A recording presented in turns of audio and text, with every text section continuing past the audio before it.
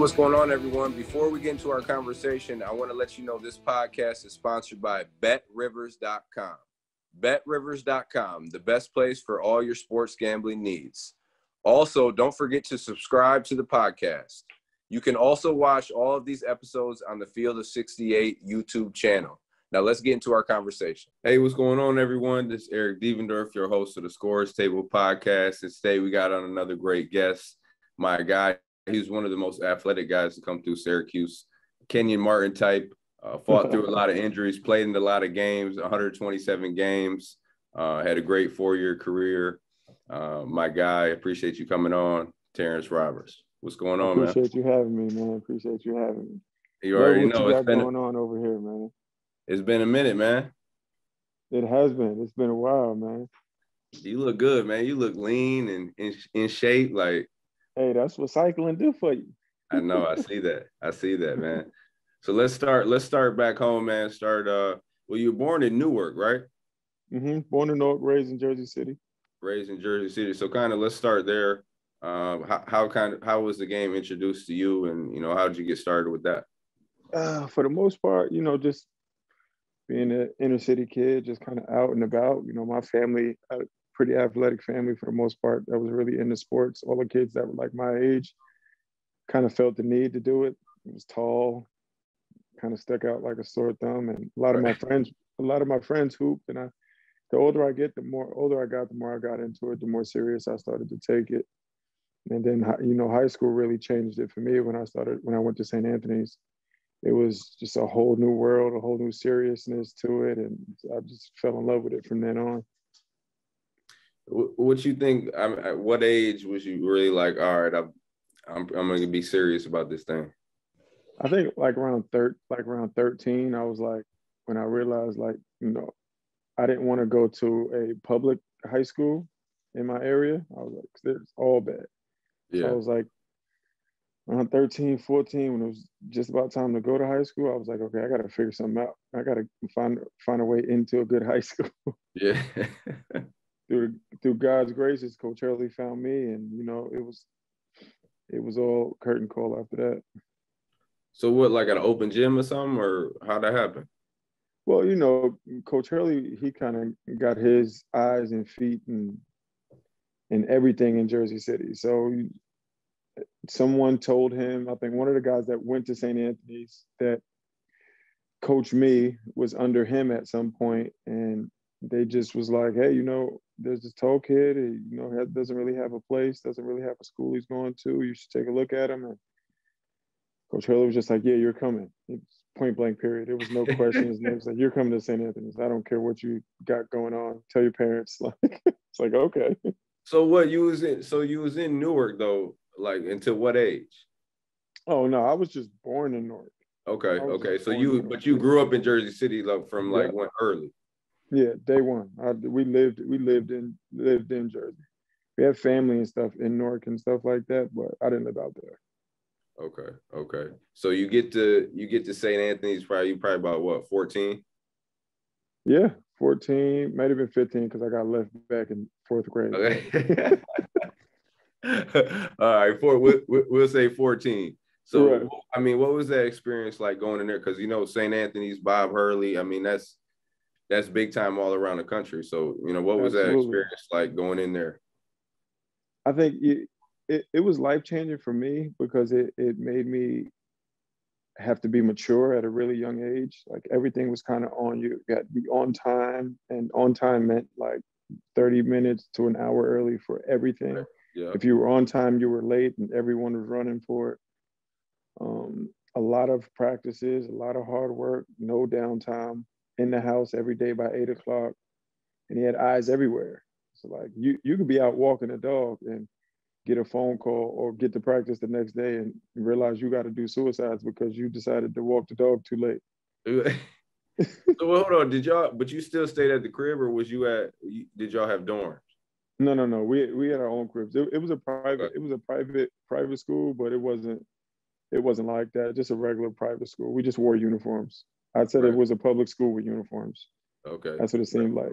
But it was cool, man. It just he really taught me how to be a man at a young age and really prepared me for what life in college was going to be like. That's why I think the transition was fairly easy to me going from uh, Coach Hurley to Coach Boeheim because of the two different coaching styles. It was like it was perfect for me going to that next level. It was so. And we'll, I guess I'll get to that in a second, talking about Coach Hurley and Coach Boeheim and kind of how they're similar and how they're different. But I guess talk about your recruitment. I guess when that really started to heat up was because I know your sophomore years, you guys were really, really good. Yeah, I mean, you were good every year, but your sophomore year, I know you guys won like 27 games. When did that really start to, pop up? I think for me, it really started to heat up the start of my sophomore year. I was practicing and playing with varsity, and that was the year I broke my leg. Mm-hmm. So I came in, I just started dunking and everything. For me at that point, once you start dunking and you start to really realize your athleticism and take advantage of it, that's what I was doing. I came to open gym one day, and I think it was like 9 Division I coaches there, and from Duke, North Carolina, St. John's, Florida. It was a bunch of like major guys there. And on the very last play of the game, I go up and my leg just snapped. Yeah, so in the open gym? Yep, in open gym, it just snapped. And I think 4 days after that, I probably had like 6 offers. Damn. So did you have to get surgery or how they do that? I got surgery the next morning. Because I broke my tibia, I broke my patella, and I had a partial ACL tear. Damn. Was they already? They was like, this kid, my athleticism was really showing, and there was just so much going on. And I was, as a sophomore, I was standing out on a team full of like really good seniors and juniors and stuff like that. So I think for them, it was the fact that, the toughness, and then I'm sure Coach Hurley was talking me up and stuff like that. Who was some of the older guys? I was very unfiltered at that time. So my fault. Sorry. No, it's all good. Who were some of the older guys though on that team? Because I know, like you said, you guys was always stacked. We had Elijah Ingram, Donald Copeland, Dwayne Lee. That's St. John's, Seton Hall, St. Joe's. Mm-hmm. We had a bunch of like mid-level guys who went to Fordham and stuff like that, but were still really, really good at the high school level. So, dealing with being behind those guys, older guys, bigger guys, that really kind of molded me and got me prepared for like what was going to come after that, after rehab and stuff like that. So, after I rehabbed, that was the first time where I really had to take like lifting weights seriously. So I went from a predominantly like one-legged, super athletic guy to a super explosive power dunker off of 2 in any way you put it. So I think that's where my career really turned, because after that, it was like it didn't matter who I was playing against. Somebody was probably going to get dunked on that game. And you know me, I'm screaming in your face. I'm Kenyon Martin type shit. Right. Yeah. So I was doing all of that. And, just I think that's how I caught Coach Hopkins and Coach Boeheim's eyes. Just they saw me play at the Sovereign Bank Arena, and they came down to see AJ Price and Jason Frazier. And I think that game, everybody, even my team was like, man, Jason Frazier he's gonna kill you. Because last time we played against him, from Brooklyn. Is he? It might be Harlem or something like that. But one of them boroughs in New York. Okay, New York City. Okay. Yep. So we played them, and my whole team kind of lit a fire under me because they just kept telling me how bad he was going to kill me. And I think I went off for like 18, 15, and 6 that game in front of them, and he didn't have a good game. He didn't really have a good game. A bunch of dunks on him and stuff like that. And after that, it was like, yeah, we got to have this kid. So you end up playing him shit at Villanova. Yep. He couldn't. He had health issues too, man. He couldn't keep his knees right. Let me tell you guys a little bit about our partners over at Bet Rivers Sportsbook. If you haven't signed up with Bet Rivers yet, now's the time, because they are offering a $250 match bonus for your first deposit. But what sets them apart is that they require just one playthrough to turn your bonus into cash money. With their new Rush Pay instant approval, withdrawing your winnings is safer, more secure, and more reliable. With basketball season right around the corner, There's never been a better time to get in on the action by going to betrivers.com today or downloading the BetRivers iOS app. Must be 21 years or older. Gambling problem? Call telephone number 1-800-GAMBLER. So was it always Cuse though? Because I mean, like you said, you had different offers. What was your top? Yeah, I mean, I had pretty much every Big East school and then probably half of the ACC school. Cuse wasn't my first choice. My first choice was Florida, but Florida didn't want to put. That was mine too. That's crazy. Florida didn't want. I couldn't do the dorms, bro. I couldn't do it. And Florida wasn't trying to put me in a place that had Florida wasn't trying to put me in a place that had like an apartment style living. They wanted everybody to live in the dorms right next to the gym. I wasn't with it. I wasn't sharing the bathroom. I was living on my own at 16 for the most part. You know what I'm saying? Right. So I wasn't trying to take that step backwards. You know, Cuse provided that. And then once I went to my visit with Cuse and all of that, it was easy after that point. You know what I'm saying?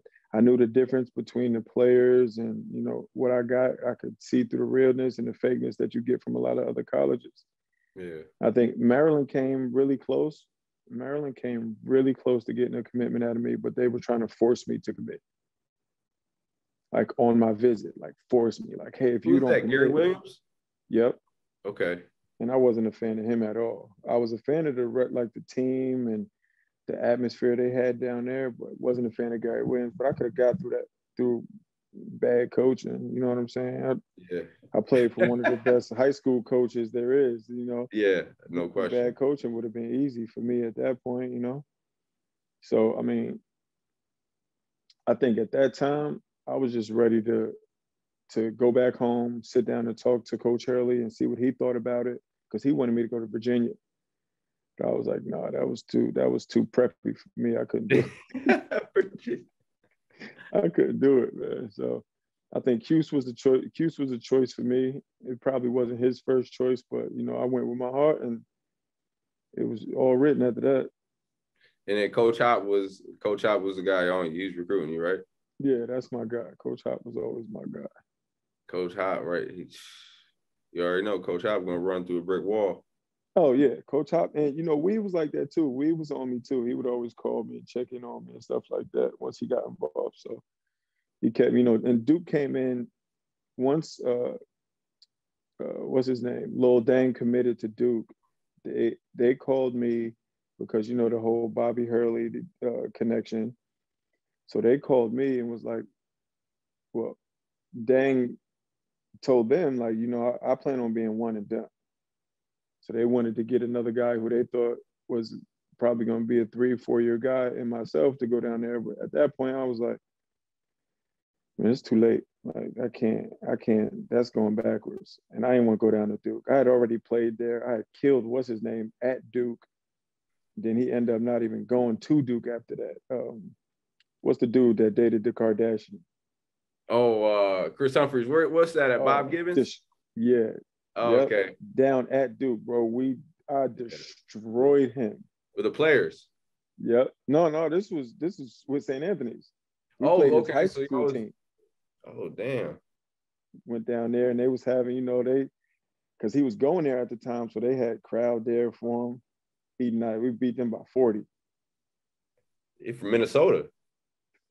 He ended up going to Minnesota too after that. That's where he's from, right? From Duke. I don't know where he's from. I would guess so, because that's where he tried to get Kim Kardashian to move. Damn, yeah. Shout out to Minnesota. I ain't going there though. Oh, never. No chance in the world.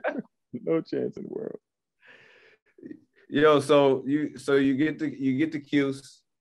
The recruiting class that's coming in, it's like one of the highest rated recruiting classes in the country. Mm-hmm. Yourself, D Nick, Big Moot, was Louis McCrowski. Yep. Louis McCrowski, yep. 4. Who else? That was the 4, right?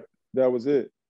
That was it. So you guys coming in, and then you coming up, because that your senior year at St. Anthony's, I think you were a parade All-American. So coming in, you had to hype yourself coming in already. Did you guys feel that pressure as a group, and did you like personally feel that pressure individually? I personally didn't feel that pressure. You know, like I said, coming from St. Anthony's, there was pressure on me from my last 2 years there, you know, because we wanted to win a national championship and we wanted to repeat as champions. So the pressure, it wasn't really much. I think the media made it a lot tougher on us because, you know, you guys they had just won a national championship. Yeah, that's tough. Yeah. And they got everybody back but Melo. So in my head, I'm like, yo, we're gonna win another national championship. Like there's no doubt in my mind we have that chance. And what people don't really remember is the team that won UConn that year, we was the last team to beat them. UConn beat Alabama. We lose to Alabama by, I want to say 4 or 6, and then UConn kills them after we killed them at the Garden right before that. So that's 2000. So that's 2003, 2004. Yep. And when then they had Ben and Emeka Okafor. Ben Gordon, Emeka Okafor. Oh shit. Denham Brown. Yeah. They was laced.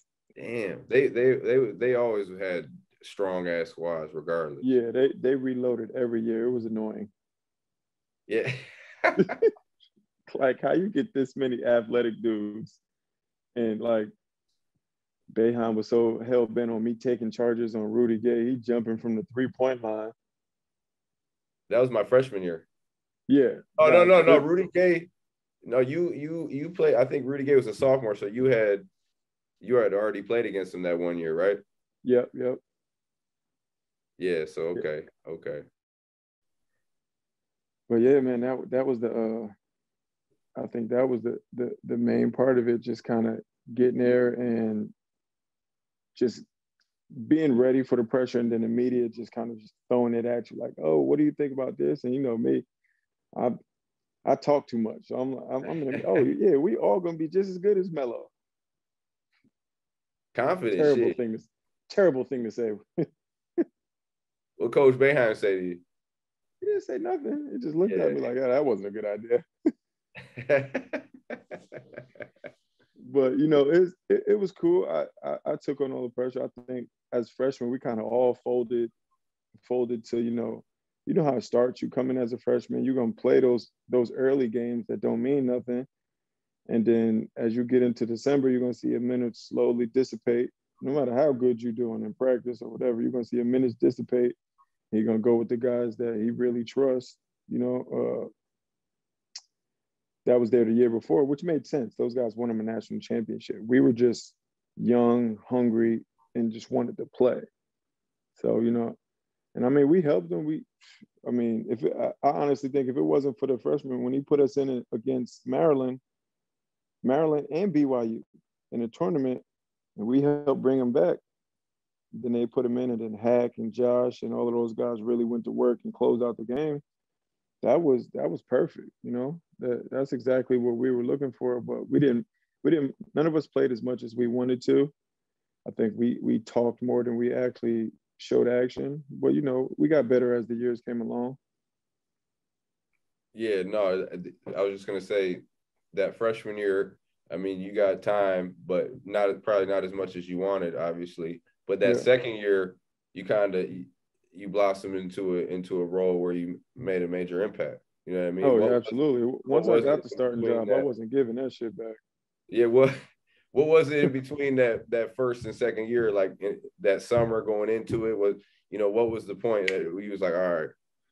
I think once Hack decided to come back for his senior year, I knew that I really had to kind of settle in and focus on my game and be somebody that Boeheim could trust, because I knew minutes would still not be there because everybody was still coming back.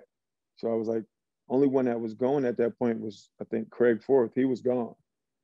So the center spot opened up, but I didn't want to be a center. So I thought Mookie kind of had that window, but then I kind of got thrown into it. But I kind of got thrown into it because, you know, Mook and Boeheim, you know, they didn't always see eye to eye or whatever initially. So, but yeah, I mean, I kind of got thrown into it, and then I was like, you know what, I ain't gonna give it back. I'm gonna just make it work. because Hack was on the block, so I ended up technically being the 3-4, depending on where we were playing, and then I just played the middle of the zone for the most part. Oh, so you was in that middle? Yeah. Okay. Yeah, the middle and the athleticism. I think it helped Hack when he had to guard someone on the post. I can come over, block shots on help side, or he can do the same for me if I was on the other side and Mook was in the middle. But we were so athletic. I mean, you had me, Mook, then ran Josh Pace and Jerry McNamara. That's a problem. Damn, you got two lefties that can stretch the whole backside of the zone.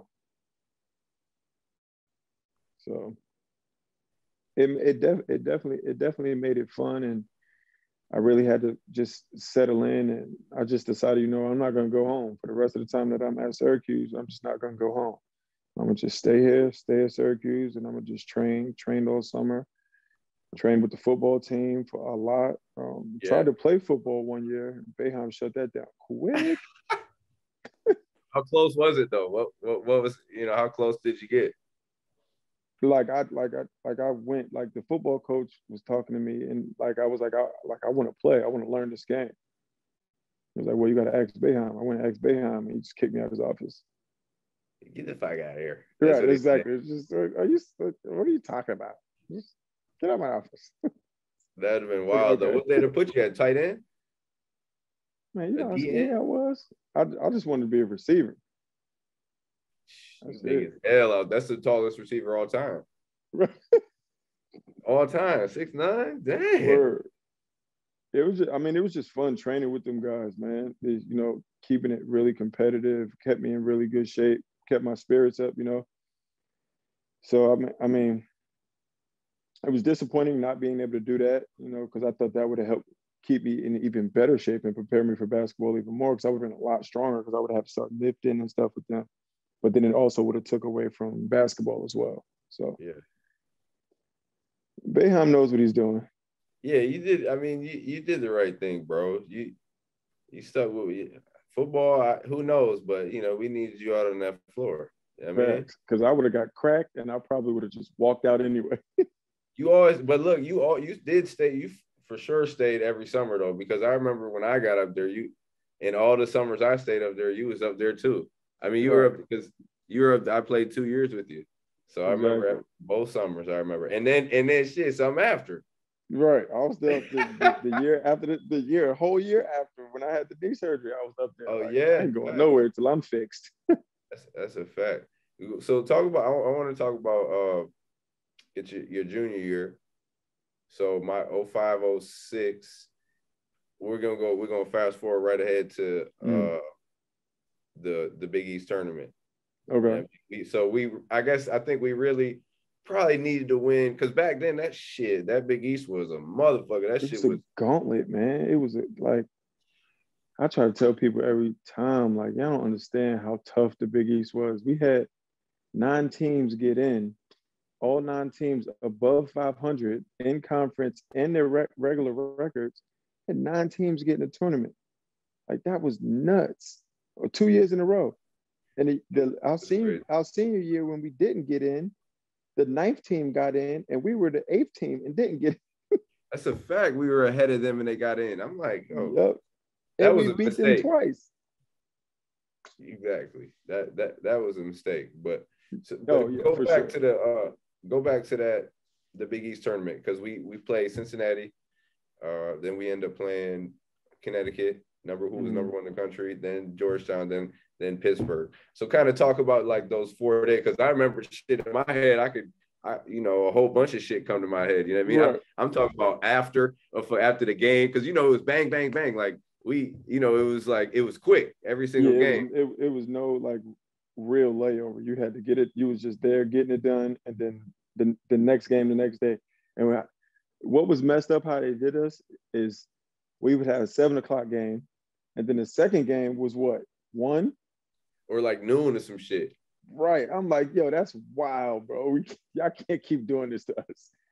And we were weren't we the first team to play all the games and win all the games? No team had did that before us.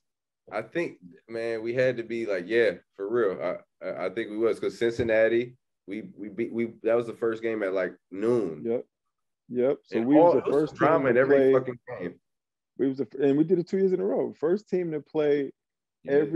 every game in the tournament and win the tournament. And then I think another team did it after us where they switched it and they had to play like 5 games. Because we only had to play like 4 games. So as they added more teams, it got bigger. But we were still the number 1, so it doesn't matter. That shit don't matter. That's a fact. What's the what moment or what game really like stuck out in your head in that tournament though? It was a whole bunch too. I think for me, I mean, everybody knows like the whole Jerry McNamara, like just constantly hitting game winners was like I couldn't believe that. But I think one of the moments for me was when we played UConn and, you know, they had a squad. They had everybody. They had number 1 in the country. They had 2 7'1" dudes on their front line. They was number 1 in the country. Yeah. They had Hilton Armstrong, Josh Boone, and like I struggled against them dudes all because you can get past one. Neither one of them could guard somebody on the perimeter. Yeah. But then you got another one standing down there. Like, what do you do with that? And then it's a 6'9" Rudy Gay on the other side trying to block your shot. And I just remember Jerry driving to the lane and me going baseline and me finally getting one on Josh Boone and just screaming in his face and not getting it took. Yeah, I remember too. So that I think for me that was kind of like that felt good. And then, you know, having everybody like Matt Gorman come off the bench when did we play Georgetown? Was that the third game? The year after? That was the third game? Yep. So that was the game where I had an awful game. And Boeheim was on me. I couldn't get out of my own head. You remember what happened in the locker room, right? At halftime? Yeah. Yes. DC came in. He came in and his first thing, he grabbed me, just punches me in the chest. I'm like, can he do this? Is this illegal?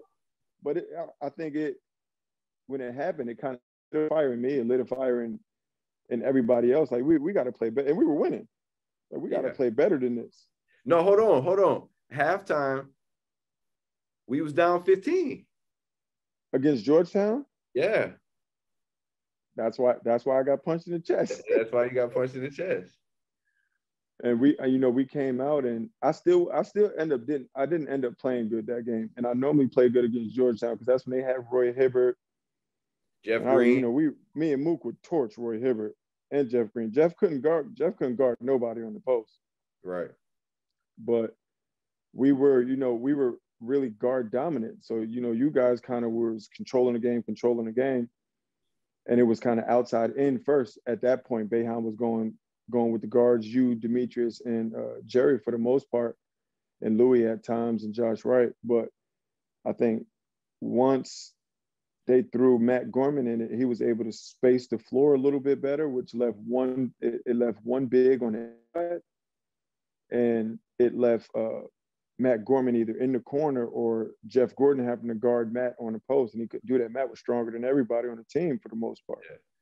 And I think Matt really lighting the fire under the team. He had a couple threes, a couple buckets. Like, it was over. I knew I wasn't getting back in the game after that. He played well that game, man. He very well, very well. And then, I just became his biggest cheerleader. And I think at that point, that really showed as a team, like, the consistency, kind of the bond we had as a team that, I can put aside how bad I'm playing and just root for the next guy to come in and do his thing, just like he had been doing for me the whole year. And then Jerry just goes off. He's just hitting shot after shot after shot. I'm just like, I can't, like, how does he do this? But, I mean, even in the game, you kind of find yourself witnessing it as a fan. Like, this is nuts, bro. This is absolutely nuts. Some of the things as a freshman, watching you do a lot of those things as a freshman was kind of like, damn, we got a chance to be good. And as we start winning more and more in those games, like my confidence is building. So I'm like, man, we're definitely gonna make the tournament. I ain't worried about that. We didn't beat UConn, they number one. We didn't beat Pitt. Like, no, there's no doubt in my mind. even though we got an automatic bid, even before we got the automatic bid, I was like, man, we're definitely gonna be in the tournament. And my confidence was just so sky high at that point because we had played so well together, and we started clicking right when we needed to click. We didn't, if you remember, we weren't really clicking the whole year. We couldn't really find a rhythm. We lost at DePaul. That last game of the year, bro. At DePaul by like 40, bro. That's what I'm saying, bro. By 40. So like, and it's crazy because you look at our record. I think it was like we were like 7-9 or something in the Big East. But like we said, those teams were that conference was so good. And the games we was in, like we was competing in every single. Like we had a squad. I don't care what nobody like. You see that talent, like.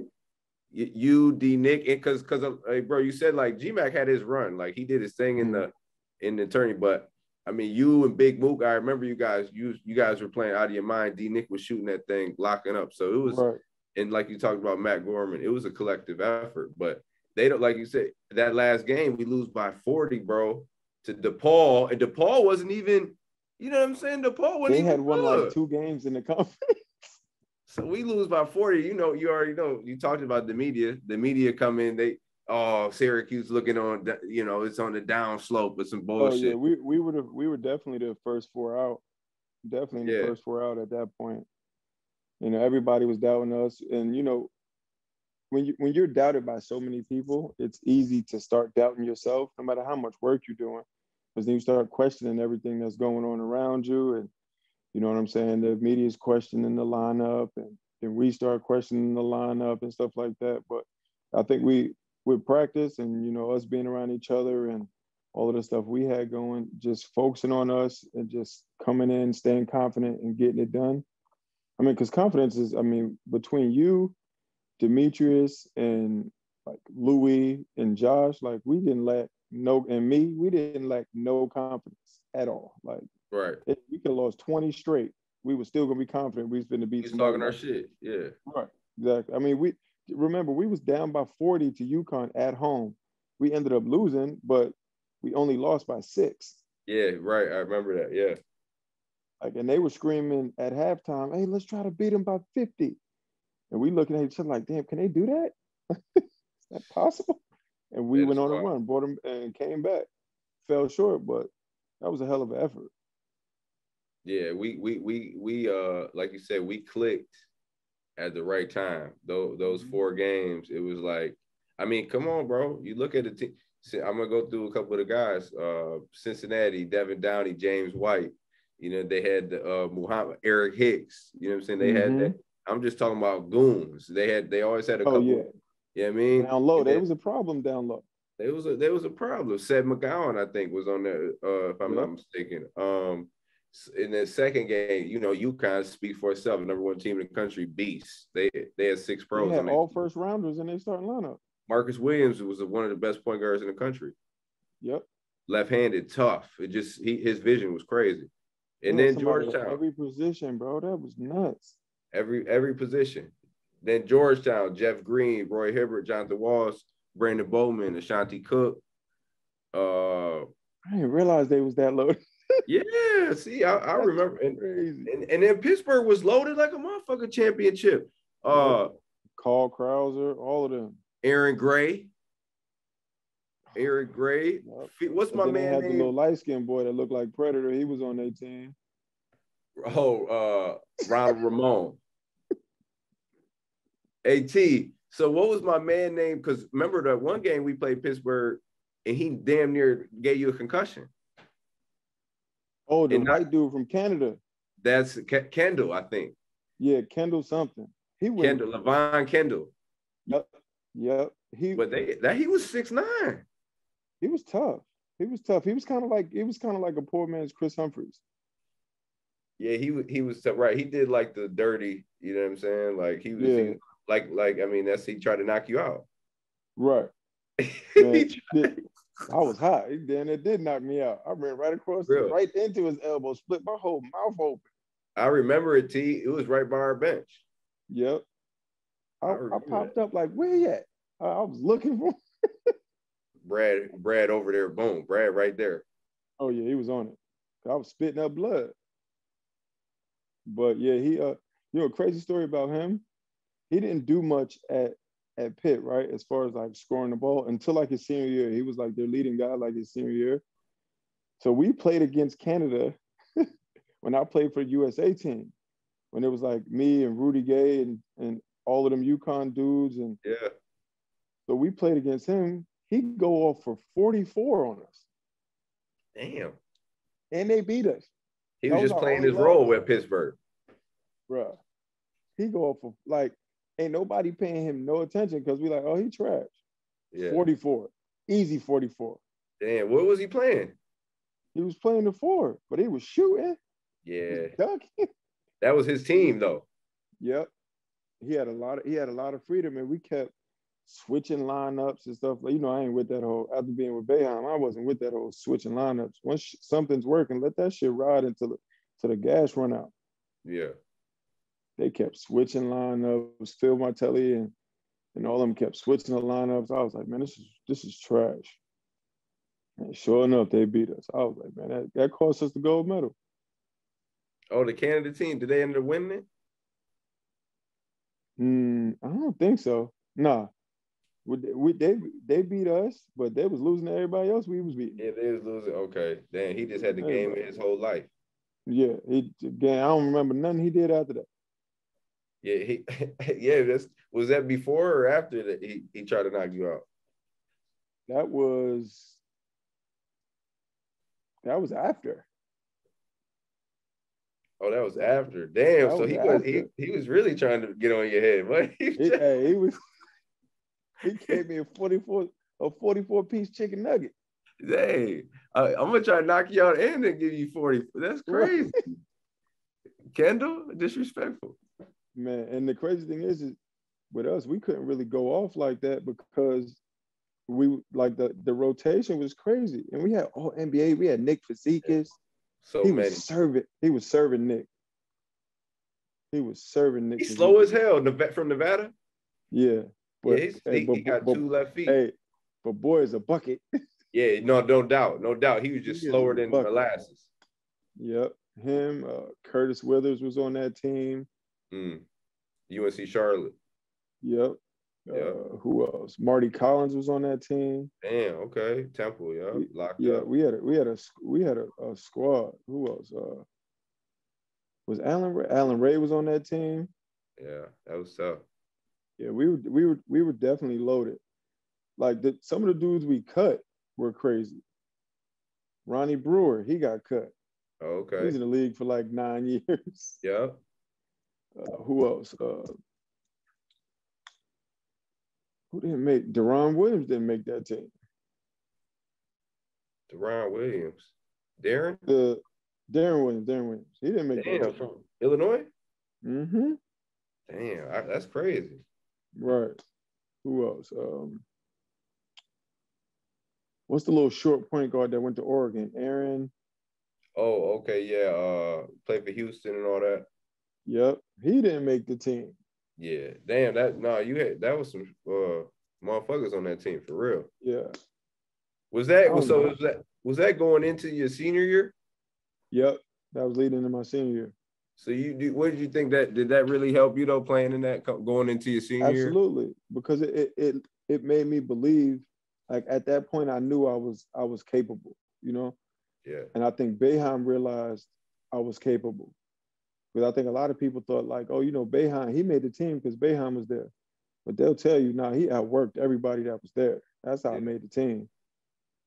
And I wasn't even like one of the last people in. Like he on the team. That's the energy bus right there. Yeah, facts. That's So Kmart. And it made me just feel like I belong. I was like, okay, so it ain't just me. Like the hard work and stuff is like it's real. It's paying off. Like, and knowing that those dudes knew who I was and respected my game, like it took me into the next year, like ready for whatever. But you had a good year, your junior year. Like you averaged double figures. You know what I'm saying?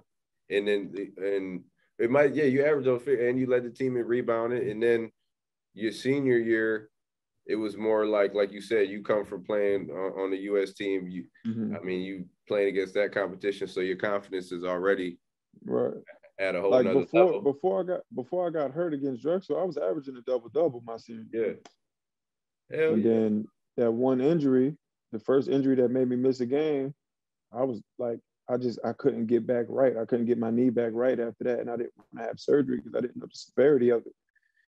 So I just, my athleticism kind of took over. I just kept playing no matter how bad my knee was. Like, remember, I was getting my knee drained Every game. after every game, bro. Sometimes even after practice. Like, my knee was huge. And then, I mean, it was some games where it was like I was just out there hopping around on one leg. But I mean, most people wouldn't even know that. Let's be that's what I'm saying. A lot of people ain't know it, but and let's be honest, like you were an NBA prospect, like your athletic ability Absolutely. and just like you said, your energy, how you could run the floor, like you could guard multiple positions, pick a role, you could switch, you'd be able to keep in front. So like you was even coming out of high school, like you was an NBA prospect, and a lot of those injuries, because you was dealing with a lot of injuries, bro. Like like you said, having to get your knee drained, and I don't think people understand how athletic you was, dude. Like I'm talking about everything I was doing my senior year on one leg, bro. Yeah, that's what I'm saying. But I remember in practice we used to do the little 3-man weave, and then I just remember seeing shit like, you know what I mean? Shit, you jumping high when that shit just, the net flying just up. Throw it in, right? You know what I'm saying? So like, I guess what I'm trying to get to, how was that though, bro, on you mentally though, knowing that you couldn't play, to your full ability, you know what I'm saying? And having to fight through that and not really, people don't really know that, you know what I'm saying? And then when you have a bad game or you struggle, and people ain't saying that about that, but the first thing everybody really talked about was, he's just inconsistent. When they don't realize, like, bro got his knee drained before the game, went and played the game, and then he got his knee drained after the game. Yeah, that's crazy. I can't really tell him, but then my numbers ain't really adding up. You know what I mean? So that was really, for me, that was really tough. But at the end of the day, it was like, screw it. Just keep playing it, and hopefully it'll all work out. But you did. But shit, I remember one moment your senior year against, who was it? Senior year? It might have been junior year. Shit, I don't know. But I remember one moment you had fucking against Rutgers. Bro, coach, coach on the side. No, fucking Terrence, no. Yeah, motherfucker. Because shit, it was really, you were trailing. And then I think Josh Wright dropped it to you, right? Yeah, he just drove and dropped it. I don't know why I stepped right into that thing. People don't know you was shooting them shits though. You was working on them shits. Right, and that's the thing. What people didn't realize is like they saw me from junior, senior year, and they forgot about how I played freshman and sophomore year when I had a little bit more freedom to stretch the floor when Hack and Josh Pace were there, because they weren't really. Hack shot threes, but Josh Pace really didn't shoot threes like that. So, I was always, if you look back at footage, I just stayed in the corner. Jerry would drive, kick to the corner, and he would make me shoot it. And I was knocking them down pretty consistently. But then, the more guards we got, the more confidence Demetrius got in his shot. And as his shot got better and improved, he was like, don't shoot the ball. Don't you shoot it. Put you right back in that. Well, shit, you was always, I guess Big Mook was really, he was playing the 5. You was on that wing though. Yeah, yep. I know those last 2 years for sure, right? Yep. Yeah, he was a 5, I was a 4. And I technically played the 5 before that, but I was never in the post. It was always Hack. Even if Matt played, they threw Matt in the post. I was just the 5 because I played the center in the zone. He just wanted me to play the center in the zone because I was a little bit more. I was better going left to right than Mook was. You could guard. You could guard. So, but I think once Mook came along, like mid junior year, it was a lot easier to move him to the 5 and then let me play the wing as far as like being able to guard and close out on shooters and force them to where I needed them to be to make good plays and get the traps and stuff we needed to get. So it just, everybody learns at their own pace. So I think, once Mook really got it, we were good to go. Then everybody kind of collectively came along, and that's when it really started to get funny.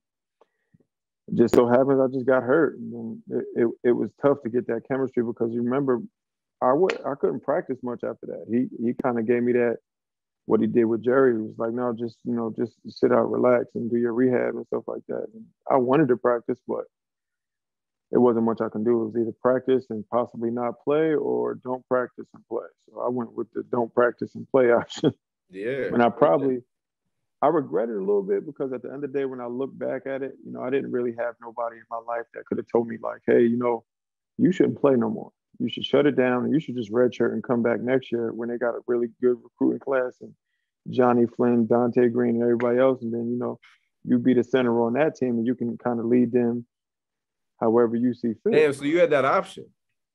Yeah, I could have shut it down, but there was nobody there to tell me that. You know what I'm saying? Yeah, they wanted you to play, T. You already know. Yeah, for sure. They was like, oh, it's just a meniscus. It'll be all right. But that meniscus turned into 2 torn meniscus and a microfracture. So I was done for like a year, really like a year and a half after that. Yeah, that microfracture ain't nothing to play with, T. Right, especially back then. Now you can get a microfracture and be back in 9 months. It's easy to come back from it now, but back then, nah. You was gonna get that surgery and it was over with. What was it? What was it like playing for Coach Boeheim? Your overall experience, and going back to the beginning, kind of what I was saying about Bob Hurley. How are they similar and how are they different? Him and Coach Boeheim. They're completely 100% opposites, complete opposites. Coach Hurley is a very hands-on, in your face, like you better get it done or else type coach. Coach Boeheim he's more of a you better get it done, but he's very hands-off. Like you're here now, you got to be an adult. I don't want to have to chase you around, force you to go to class. Right. And his big thing was trust. If he can't trust you to go to class and get good grades, how is he going to trust you with his job during a game? You know what I'm saying? So as young adults, we don't get that. Like I didn't get that until I graduated. Like, okay, and I seen it with other guys. Like, okay, that's what he was doing.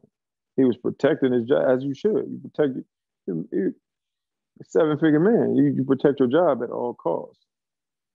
So, I mean, with that, it's just it was the perfect transition for me because I was coming from a real tough, hard-nosed coach who cared a lot and just really wanted to help guys get out of the inner city and be safe and see everybody get a scholarship. And then I was coming to a coach that was a little softer, who had a lot of fire in him, but was like we meshed very well together. That's why like he came whenever I knew, you remember when I was in trouble, every time he would come in the locker room and you knew he was getting ready to hand me it, I would just not sit down. Yeah. Just stand up. There's nobody that's going to want to yell in somebody's face when they're taller than them. Like he's not going to look up and yell at me for long. So every time he would come in, he would just have to yell at me and get it out, but it would be short, and then he would just jump to somebody else. Yeah. And I would just stand up the whole time. Like, no, I ain't sitting down because I know he's going to jump right back to me as soon as I sit down. That's a fact. But it was perfect for me because I already had that like leadership mentality coming from Coach Hurley. Even as a freshman, I felt like I was a leader on the team. Like you asked Hackenham, he was like, bro, really thought he was a team captain. I really thought I was a team captain as a freshman. You was always vocal though, G. Yeah. I remember, and I think when we had a pretty close team. I mean, guys hung out, and like I remember, you calling players only meetings. So like you were a vocal guy. You know what I'm saying? You were absolutely. You know what I'm saying? I mean, I prided myself on that, and that all came from playing from Coach Hurley. Like playing for him, like you had to be vocal. Like if you wasn't, like we were all running. Like to the point where, like, I remember one time we did something. I think somebody laughed in practice and he didn't like it. And he was like, just start running.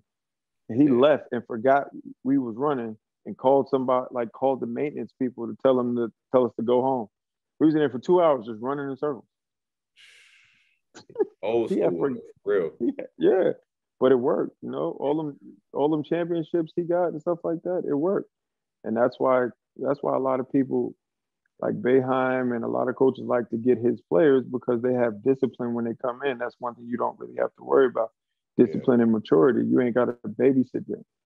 But for me, it was like I had so much freedom. It was hard to hone in on it as a freshman.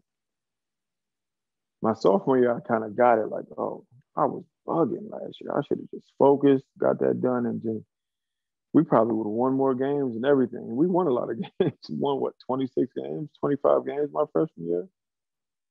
But it was just like I was ready for it, but I wasn't ready for it like I thought I was. And then once you figure it out, it's fun. Yeah. That freedom, T. Like you get up there and you got all the attention. T, you already know. Like, what year was it when you were there? Was it your senior year or your junior year where y'all won like 28 games or something crazy like that? That was probably my. Was that was West there at that point? Nah, so that was my it was my redshirt junior year because I had tore my ACL Johnny my freshman year. But his sophomore year, we was like 28-10. We lost in the Sweet 16. But that next year, when I left, Johnny left, Paul left, and they had Wes because Wes was redshirt in that year, so he was just practicing. Okay. Next year they was like number 1 in the country. Right. Like, but that year y'all won. Y'all won 28 games. Like the win streaks, 15, 16, 17, 18 games. Like remember, we didn't experience that in 4 years. We would go on like 11-game win streaks where we beating all those Ducks in the NYC area we was playing against. Like I didn't like that was fun and all, but we all wanted to travel. Yeah. So it was fun watching y'all because when we left, that's when y'all started to travel to the Bahamas. They started to do all of that. We was like, what happened when we were I think they went to Alaska before y'all one time. Man. Or a couple times. We never left New York, bro. Yeah, but I fuck with playing in the Garden though now. That shit was fun. That's different. I can play in the Garden all day. All day. But like you could miss me with the Cornells and the, filling the quota games. I hated those. I wanted to play. Yeah, it is. But it's tough when you see teams like Gonzaga and stuff who have to play those tougher games and stuff like that, which kind of makes it easier for them later in the year if they have like losing streaks and stuff like that. Where they say, well, they played so and so, and for us it was like, oh, if we go on a 3-game losing streak, they're like, oh, they the first 4 out. Like, damn, we didn't beat 2 number 1s this year. Yeah, our conference was so tough. Best conference in the country. Exactly, hands down. They like every year I was there, we had the best conference in the country. So it was like, and then when that broke up, I was like, oh my God, like for the ACC. Yeah, that's it's so different, man. Yeah, it's different, and the ACC weak as hell this year. That shit ain't. Yeah, we might have like 3 teams getting the tournament. That's just that shit. So what's your favorite or your most memorable Coach Boeheim story? Locker room, practice, game, whatever. I think my most memorable moment was after I hit the 3 for Rutgers. And I'm just super excited. I'm excited Josh put me in that position. I'm happy I hit the shot. I'm even more happy that Quincy Doobie missed his shot. Because if you remember, he threw it 90 feet and it rimmed out. He was hooping that game. Right. So everybody's wondering about my celebration when I'm running back, and I'm like, yeah. so I'm doing this, right? But because I'm like, why isn't anybody guarding him? And it's like 3 seconds left. And everybody ran to me and celebrated. And he gets the ball, takes the dribble, and launches it 90 feet. And it hits the backboard and rolls around and pops out. Damn, you right. Yeah, we wasn't even remembering that shit. Right. And that's where this came from, because I'm like, no, he's still open. I'm excited, but I'm like, he's still open. Damn. Because remember, he had 41. He set the dome record that night. Man, he was shooting that bitch from one step inside half, yo. Everywhere. He was cold, bro. He dunked on Mook on the baseline. Don't tell Mook that. Oh, yeah. I'm going to text Mook that right now. Hey, Mook, why you let Quincy Doobie dunk on you, man? And he hung, though. Because it wasn't no hard dunk. It wasn't no hard dunk. It was like the joint where you just got to, like, the rim ain't even move. Yeah, you barely get up there, but you're going to hold on to that rim for dear life. Because you know he was only about... Yeah. He only weighed about 120 with Tim's on. Just a straight hooper, yo. But I think that was one of my biggest memories. And then one of the memories, even though it wasn't like a great one for me, I remember was senior year when we played the first time we played against Wilson Chandler at the Dome. Yeah. Remember? And somebody turns it over, they get a steal. And I'm guarding him the full length of the court, and I'm thinking he's gonna turn it. I'm thinking he's just gonna reverse lay it.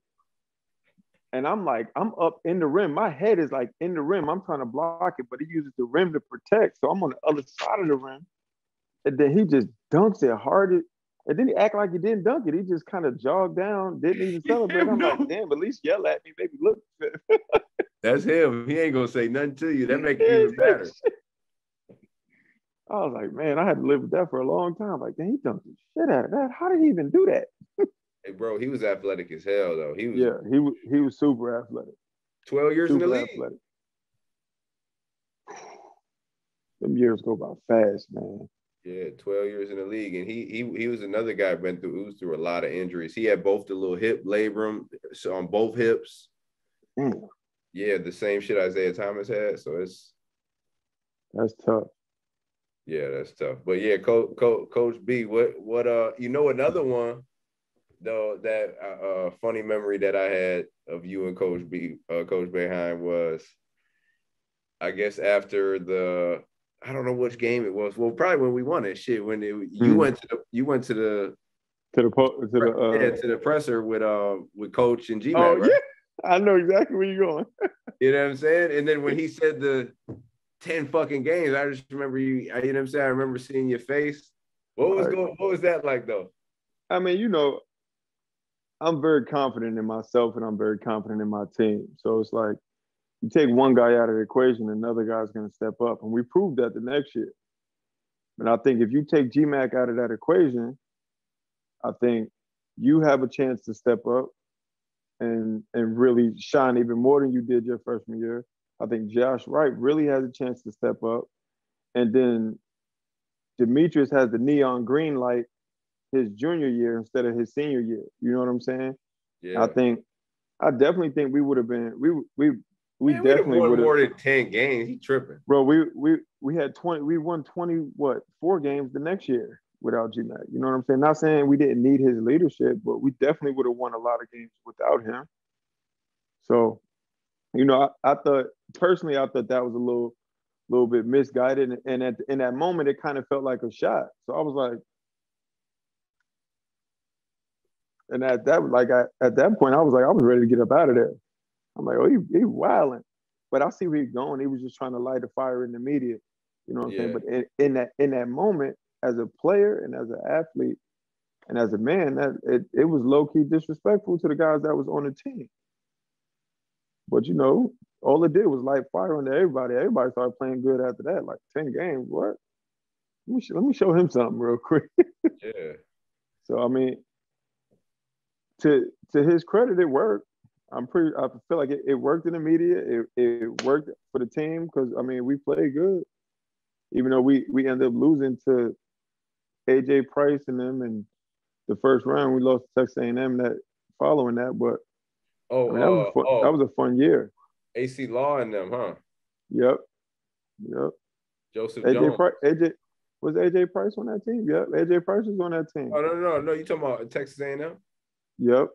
Nah, AC Law, Joseph Jones. AC Law, yeah, that's who it was. Yeah, he got drafted.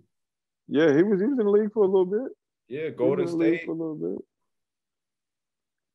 He was a tough little guard. No, he was And then tough. they had those like weird bigs. But me and Mook destroyed them that game. Yeah, we We just said it destroyed was. them that game. I don't know. Shit, G-Mac didn't play. I don't even think. He played that first like 2-3 minutes, but AC Law went right at him. Because remember, he was dealing with that hamstring injury. The groin AC shit. Law just kept attacking. I think he had like 8-9 points like the first 3 minutes of the game. GMAC was done because he just kept going at GMAC. That lateral movement was tearing GMAC up. Yeah, he couldn't move his He groin. couldn't move. It was over with. Yeah, but that's what it was. It was his groin because he reactivated the second to last game of the Big East tournament. Yep. So Oh, it was tough, but man, we played against some really competitive teams. Or like we had no shortcuts. We had no easy roads. We had one easy road that we tricked off. That was it. We had an easy road to the Final Four. We should have never got left out of that tournament, dog. That year, you gotta think they go by the last, especially how they did it back then. You go by the last 10 games. We was 8-2, and we beat Georgetown. They stormed the court. Georgetown was number one when we beat them. Well, I don't know if there's number one. One or two. They had like a 12-game winning streak. They was up top 5. Yeah, they was top 5. And so how the fuck? I remember being in Boeheim basement, dog. You remember that? Yeah. We was all in the couch. And then hold on. You remember? We gotta be another region. Right. And they not doing 68 teams this year. What's going on? Damn. I remember. I got out. Got about Everybody did. I think we all drove 100 miles an hour back to campus, flying. I hopped in with somebody. I ain't had no car. We was flying. I remember me and Josh doing like 100 down them back roads, like just pissed off that like how did that even happen? And Boeheim knew it was happening because if you remember when that one region was ending, he got up and he walked out and he never came back. And I thought it was weird, but I didn't put it together till later. Like, oh, he knew we wasn't getting in. He knew if we didn't get in that one spot, we wasn't gonna get in. We just kept looking like, what's happening? Damn, that shit was that. But we ain't deserve that, man. No, and just think we gave Notre Dame a run. We needed to beat Notre Dame, but like with me not being healthy, who else? Somebody else would. Damn, that was quarterfinals. Luke Herringody and them. Right. Yeah, we did lose. We ain't lose by a lot though. We lost by I want to say 6 or 8. Remember, that's when I went down. I went down in the with 5 minutes to go. And that was just it. I couldn't move. My knee was swollen. I went knee to knee with Herringody. My knee was swollen. That was the game where I had 16 and 20. 16 points, 20 rebounds. Yeah. And didn't play the last 5 minutes of the game. It's like we couldn't get into a rhythm, and I think that really threw us off. We couldn't get a rhythm going at all after that. Yeah, we were supposed to win that game for real. But regardless, though. Yeah. Even the way we played that game, there was no way, because they were guaranteed in. Notre Dame was guaranteed in at that point, and we took them. We had them sweating the whole game. And didn't have your starting 4, who was your leading rebounder. Against a team who had great bigs. Right. I was the 4th leading scorer. Rob Kurz and Luke Herringody, bro. Rob Kurz could play. He got drafted too. Yeah. Or he got. And they had shooters too. Man, they always had shooters. Always. I forget who was. Well, you know who else they had, T? Russell Carter. Oh, he was a problem. He was so annoying. Tough, bro. He was strong as shit. He was tough. Yeah, we had no business losing that game, man. No business whatsoever. Nah, we ain't. So T, you had a good career, man. Like, you fought through a lot of injuries. You had a lot of good, like I said, you played in 127 games. You won a lot of fucking games. Mm. But then then after your career at Cuse, you end up going playing overseas. Experiencing a whole bunch of different countries. You played over in the it was the D League back then. Yeah. But specifically, it was a country that you played in, and we got to play together. Yep. We got to play together in New Zealand, which was a fucking beautiful country, unbelievable country. Yeah, I'm still like to this day. I tell people all the time. They're like, "What's the favorite place you play? Your favorite place you play?" And I was like, New Zealand, hands down. It's a beautiful country. The people are beautiful. Anywhere you with no shoes, I'm for it. Yo, so yeah, no shoes, T. Like people was just walking outside. Yeah, I would do it. I took to that culture real fast. Yeah, no doubt. No, what was your favorite thing about that though? Like being in New Zealand. I think for me personally, it was getting to the point in my career where I was on the downside of my career at that point. So getting a chance to end my career playing with somebody that I always wanted to do that. I had a chance before that to play with Josh, but it wasn't enough money, so I didn't come out there.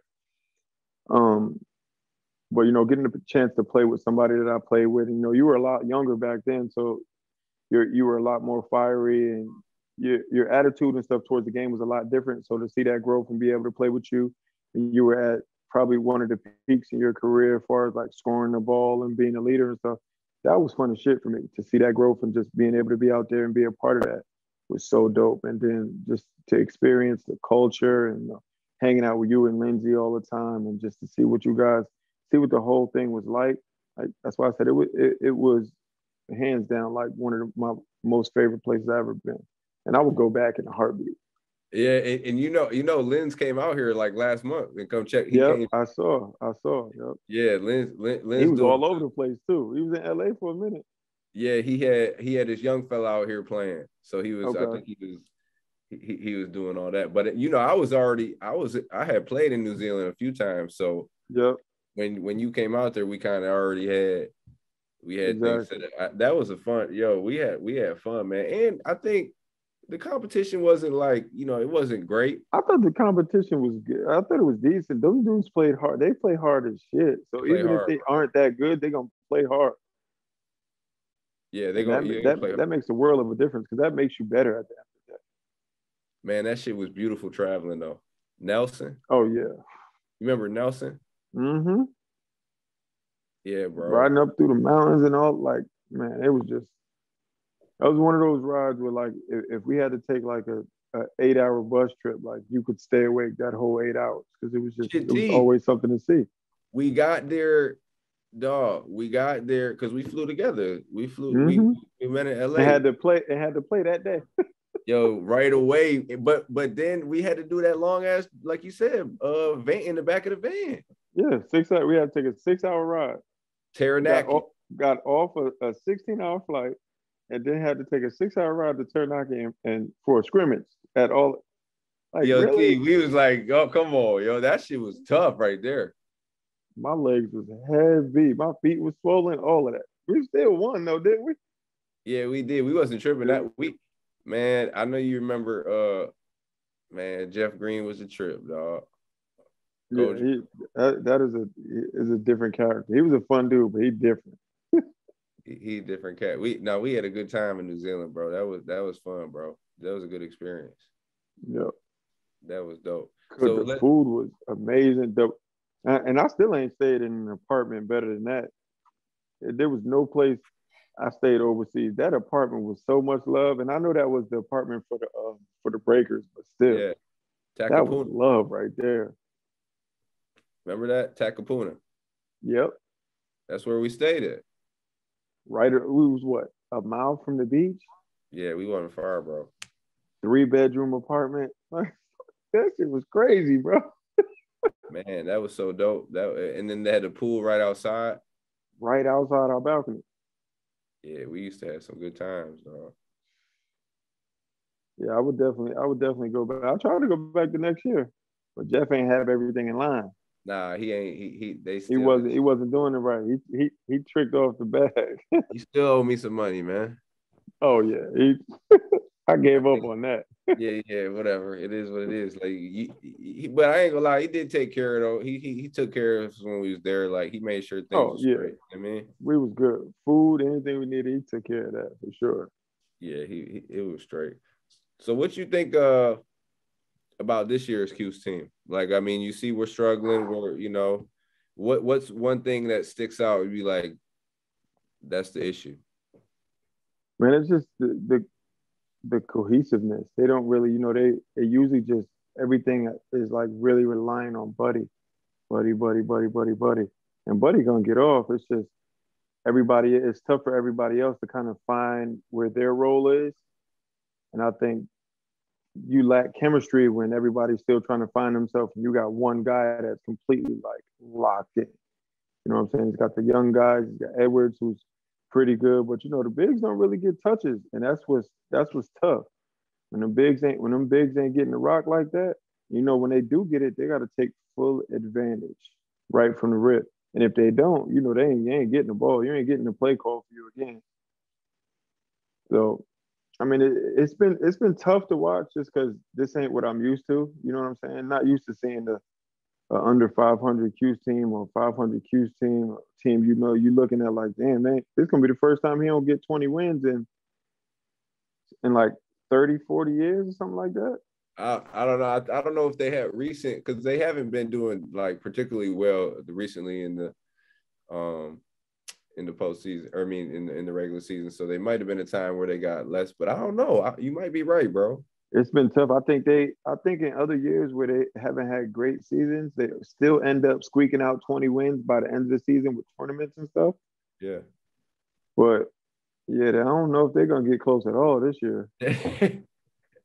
That's gonna be it. It's been tough to watch, man. It's just not it. Those young dudes, they ain't no dogs. They ain't got no dogs on that team. First of all, it's not enough of them. We had dogs at every single position. Yeah. You know what I'm saying? We had dogs. We had dudes that can spit. You was a dog and a scorer, so it wasn't like we had our hands kind of in everything. I was a dog. Mook was a dog in his respective. Demetrius was a dog. Louis, when he was there, Louis was a dog. Like, yeah, a lot of those dudes, I don't know that any of those dudes are playing, and this is what it looks like. From the outside looking in, it looks like a lot of those dudes don't play with a chip on their shoulder. We go out there and we felt like no matter how we was ranked or what our record was or what we did the game before, we always felt like we had something to prove because we always felt like the underdogs. And I feel like a lot of these kids nowadays don't have that same mentality coming into it. They McDonald's All-American, they feel like they made it. Or they Parade All-American, they feel like they made it. For me, Parade All-American was complete disrespect. I was like, I don't want to be a Parade All-American. I should be an All-American. I should be a McDonald's All-American. I should be a Jordan Classic something, especially since my high school coach was coaching a Jordan Classic game that's my senior year. So I was like, yo, but he flat out told me, he was like, I don't think he was ready for it. He was like, them dudes are bigger, stronger, more athletic. I was like, all right, I took that to heart and just got in my bag. These dudes nowadays, they want you to give it to them without having to work for it at all. They don't see all the dark hours where like me, you, Demetrius, Louis, Josh, we in the gym with the cars pulled up with the headlights on because the lights is off. Right. And we playing full court or we playing one-on-ones. You know what I'm saying? They don't see the fights we get into on the courts and stuff like that. They don't see none of that. They don't really understand that. Summertime, I remember that you threw the ball at me when I was man, we always went through. We went through. We was in when we was in New Zealand. That's just because we passionate. Yep. Facts. We passionate. We was right back to going to dinner that same night. Like it wasn't no big deal. That's a fact, bro. That's when you really, like you said, you need those type of guys because it means something. Like you said, it means something. So when that type of shit happening, like we boys, but like when we going at something, like we competing, like it's shit. Yeah, it's war. It's war in between them lines. That's a fact. So we gonna get it. If you're not having those in practice every, you know what I'm saying? Like we had it fucking often, but like if you're not having it, like, sometimes here, a couple times every now and then, it's something missing, dog. You know what I mean? And if you think about it, when we was at Q's, bro, it was either Josh Wright going at somebody, JT going at G Mac or trying to lock him down, talking shit. Renell Heron, Rev was talking shit when in the early years before you got there. I'm constantly talking shit, going at Hack. Demetrius talking big shit at everybody. He don't care. You know what I'm saying? You coming in doing the same thing. So it was like we had dogs. And what's his name? Deshaun. Remember, we got Deshaun. He don't talk. He just gonna give you. He just gonna work you. And you like, bro, what just happened? Man, Deshaun Wright was so cold. People don't know that. Man. So who else? We had Mike Jones my senior year. Mike was cold. He ended up getting up out of there, but damn, he was tough. He could have been special, man. He could have been a pro. For sure. If he could have kept his mind right, he could have been tough. He was playing behind D Nick. He had the opportunity, bro. Like D Nick needed a rest. All he had to do was stay focused on the books. D Nick was averaging 20 that year. He led the Big East in scoring that year. Yeah, that's what I'm saying. Like So it was like he wasn't really gonna play at Mike. You know what I'm saying? Mike wasn't really going. But that's the thing. If Mike could have stayed in his bag, he would have shot above Deshaun. Yeah. He would have shot over Deshaun, right? And then remember, Mook couldn't stay out of foul trouble, especially the first half of the year. He couldn't stay out of foul trouble. So that slid me back to the 5. That would have slid Mike Jones to the 4, kept Demetrius at the 3. He would have killed at the 4 because he would just went out to the wing. Then we had Paul too, though. Oh, we did have Paul. He wasn't playing in front of Paul. Yeah. See? Yeah. He wasn't playing in front of Paul. We had Paul, yeah. So. It was wild times when we was up there, man. It was fun. It was not fun at times, but for the most part, man, you look back and it's like I wouldn't take any of it back. Only I would do a few things different. I think the only thing I would have done different is I definitely would have just set out my senior year and just redshirted. Just got the surgery, got it out the way, hadn't maybe fixed that and gone on from there. I might even have been back before it was over and probably been better than ever, but that's the only thing I would change, really. Just go back we can look back. Harder. We could look back and say, shit, I look back all the time. I had one more year for real. I had one more year. I look back like, damn, I could have did some shit. Went back for that year, and then you could have been that piece that they needed to beat Oklahoma.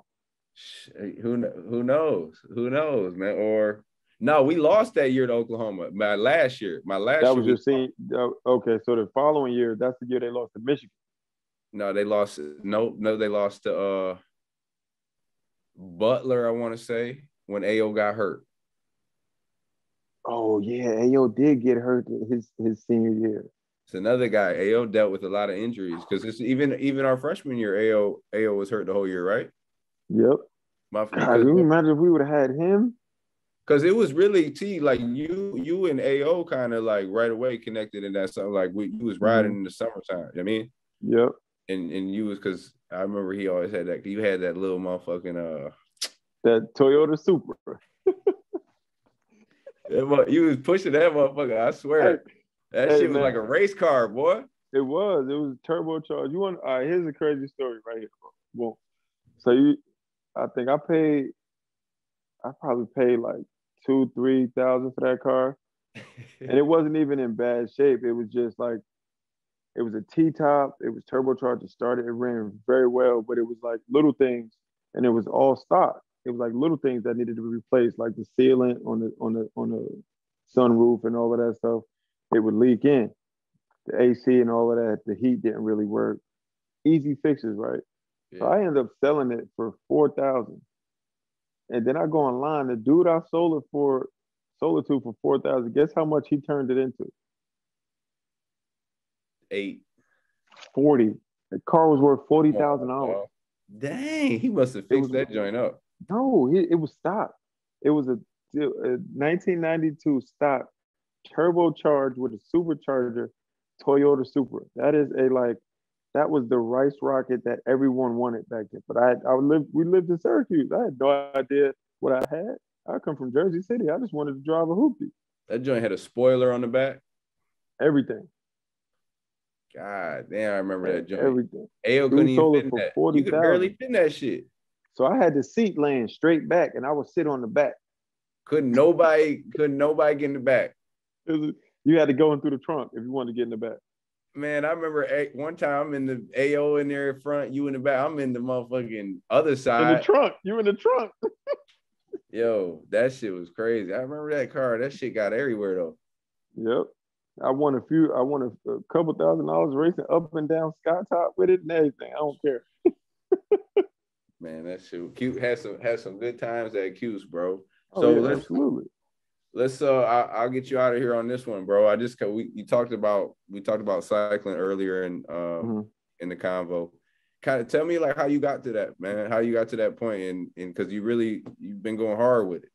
Yeah, so I don't know if you remember, but like my senior year when I was at Syracuse, like I used to have Demetrius and Mook out on the mountain bikes up in the back. In the back of Skytop, there's a bunch of bike trails and stuff. Yeah. So I would be back there doing that with him. So it's always something I've been interested in. I just didn't know how good I could be. And I think the year before, like right as the pandemic hit, it got to the point where I had pretty much retired and just kind of enjoying my retirement and coaching. And I was lifting and training every day still like I was going to get a job, but I was gaining so much weight, man. So I ended up getting to like 289. I was 289 and I was just round. Like around, I had abs on top of fat. And it was just like, I remember just looking at myself in the mirror one day and being like, I think I was in a store. I was in a store looking for mirrors. And I came across one mirror and I looked at it and I was just like, who the fuck is this? And then after that, I was like, I gotta lose weight. Like this is not how I wanted to be at this point in my life. So at that point, man, I started biking more and doing more cardio, and a few people noticed me biking, and it went from doing mountain biking to getting on the road bike, and that competitive side kind of kicked back in. It was like, man, you could race if you want. Like, you're pretty good. So I'm like, all right, well, let's do it. And then it was like, for one, it's the most expensive sport to get into, hands down. I've spent way too much money on bikes. Like just buying and selling bikes left and right, but until you find the right one. But I mean, I got into it, man. I really like dove into it head first, got really competitive, started to get sponsors and stuff like that. And next thing you know, man, I went 289 and I'm back down to 230. That was like 6 months. And then with the whole pandemic, the season was a lot shorter and stuff like that. So this would have been like, this is like the first full season we'll have. And I'll probably try to start my season like mid to late March. So, they started in January, but, I wanted a little bit more time off and focus. I started working. I finally got a real job. That was tough. That was tough having to do that. The whole 9 to 5 thing. That's why it's been so tough for me to do the show, because I work from 2 a.m. to like 10 a.m. in the morning, and I come back and I work another shift just to pick up some overtime hours from 4:30, anywhere between 4:30 and 10:30 at night. Yeah, so you tired. Right. So I don't be wanting to commit to, say, hey, I'm gonna do this radio show. And then I can't do it because I get locked in at work. That's what happened to me this weekend on Saturday. I was supposed to do a show with Mike Bristol, but I couldn't get out of work last minute. I was supposed to leave. Boss was like, yeah, I need you. So I had to go back, and that's double time. That's good money. So yeah, I couldn't turn that down. Right. We need that. I need that shit. Right. Yeah, for real. Yo, T, man, I appreciate you coming on, bro. It was real good catching up with you, dog. And no problem, bro. I appreciate you having me, man. Yeah, all love. Well, hopefully we can have you again down the line and keep doing what you do. I know you say you continue with the biking. You've been training. You're gonna start your season up in March, so you're gonna continue with that. Absolutely. You'll see the pictures and videos I'm gonna put up for sure. No doubt. Good luck with that, man. Keep doing your thing, and I appreciate you, bro. I appreciate it. You keep this podcast going, man. Give me something to do when I'm at work, for sure. Facts. Listen, tune in. Come on and get your coworkers to subscribe too. Shit. I got you for sure, bro.